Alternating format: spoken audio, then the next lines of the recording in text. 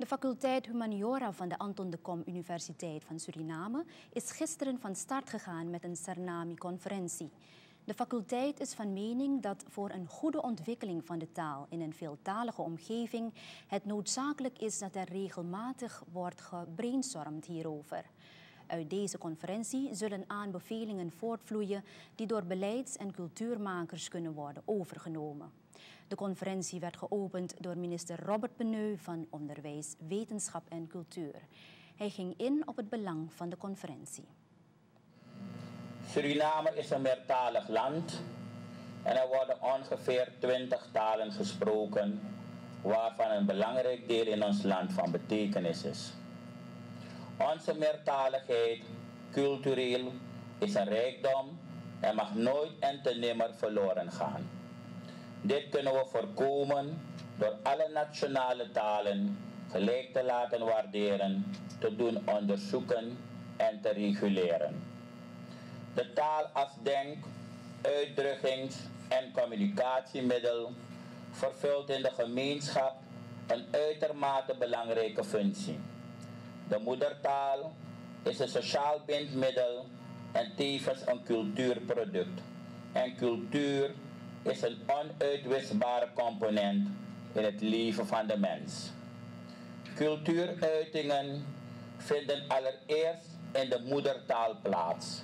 Zodoende is de moedertaal mededrager van cultuur, waarin de beleving zelf het best plaatsvindt. Sarnami wordt in Suriname en Nederland door ongeveer 325.000 personen gesproken en of verstaan.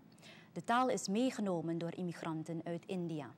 De voorzitter van het ADEK-bestuur, professor Jack Menke, die ook een inleiding verzorgde, zegt dat het Sarnami met recht een Surinaamse taal genoemd mag worden. De basisingrediënten van het Sarnami, het Bhojpuri, Awadhi en Hindustani zijn in de 19e en in het begin van de 20e eeuw meegenomen door de immigranten uit het toenmalig Brits-Indië. Het Sarnami is een van de belangrijke immateriële schatten, erfenissen zo u wilt, van de Hindoestaanse immigranten die van 1873 tot 1917 naar Suriname kwamen.